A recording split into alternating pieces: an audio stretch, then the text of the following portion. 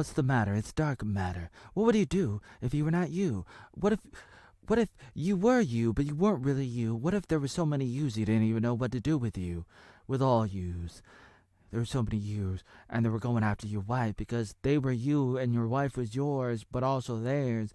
And you just didn't know because you had a time machine. Not a time machine, but a parallel dimension splitter. And you were hopping in there, and you were able to go to all these different dimensions and stuff that's like parallel. You feel like you're Rick and Morty all over again, except you're not a cartoon. What would you do? Would you be able to run around and figure out what to do? Would you be able to handle yourself? That's what this show is all about. Spoiler alert, this show is pretty cool, but this is only the first season. Will they make another one?